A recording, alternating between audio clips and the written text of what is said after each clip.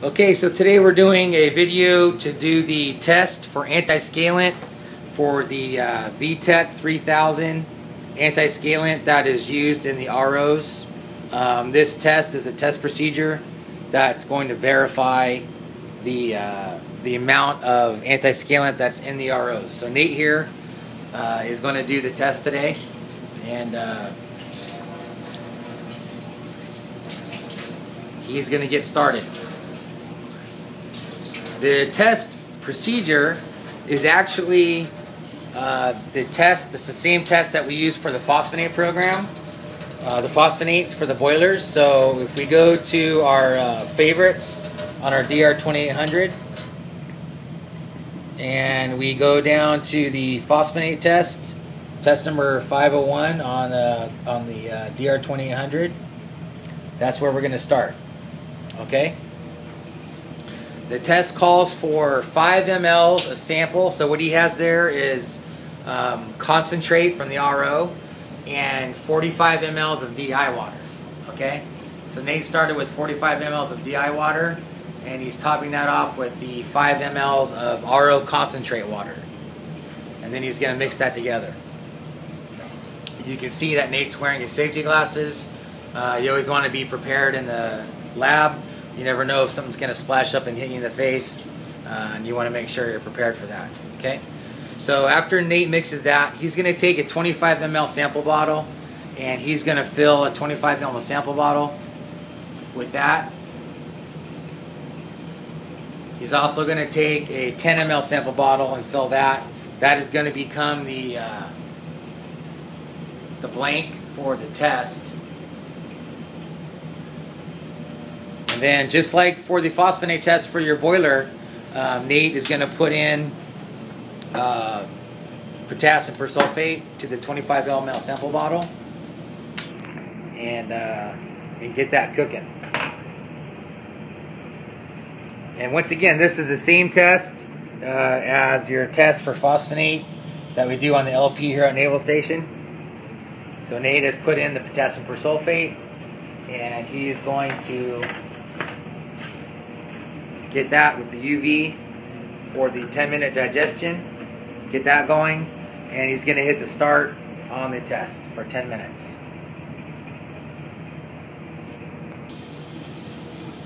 Okay, so the first 10-minute digestion period is up. Nate's going to take the UV off, and he's now going to transfer from the 25 ml to the 10 ml,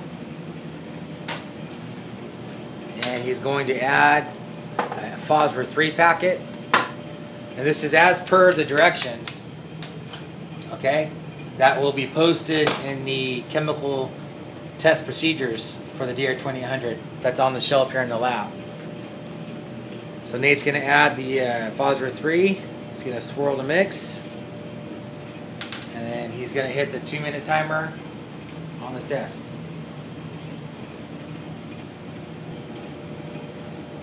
Okay, so the 2-minute timer is now up for the second part of the test. Nate is going to take and put the blank in and zero it out.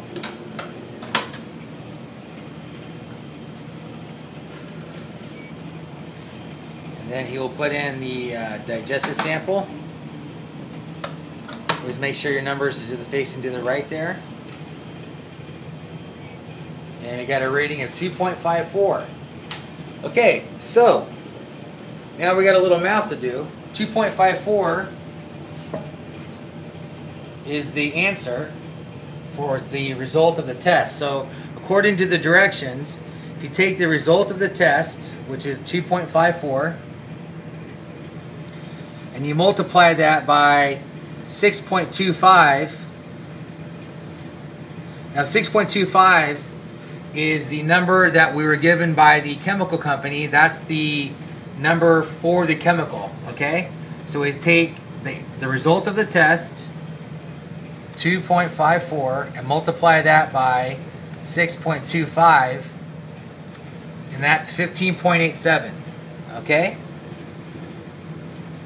So there's 15.87 ppm of chemical in the RO concentrate. Okay, so that's a good validation that there is chemical in the RO. There is antiscalant, all right? So if we want to take that test one step further and find out what our feed rate of antiscalant is, we then go further on, okay?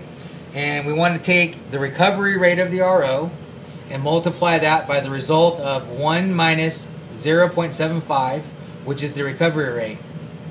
And what we're going to do is, so we have the recovery rate of the RO. Here at Naval Station, it's 75%. At North Island, they run at 70%, and MCRD runs at 65%. So here at Naval Station, it's 75%. So we're going to take, according to this math equation, we're going to take 1, subtract it by 0.75, and remember it's 0.75 because you're running at 75%. If it was 70 at North Island, it would be 0.70, okay? And the result of 1 minus 0.75 is 0.25. Okay? And then we're going to multiply that by our 15.87. Remember, 15.87 was the result of the multiplier 6.25 and the result of the test. So we're going to take 15.87 times 0.25. That comes up with 3.96. So we know we have 3.96 ppm of antiscalant going into the RO. Okay? And that's the test.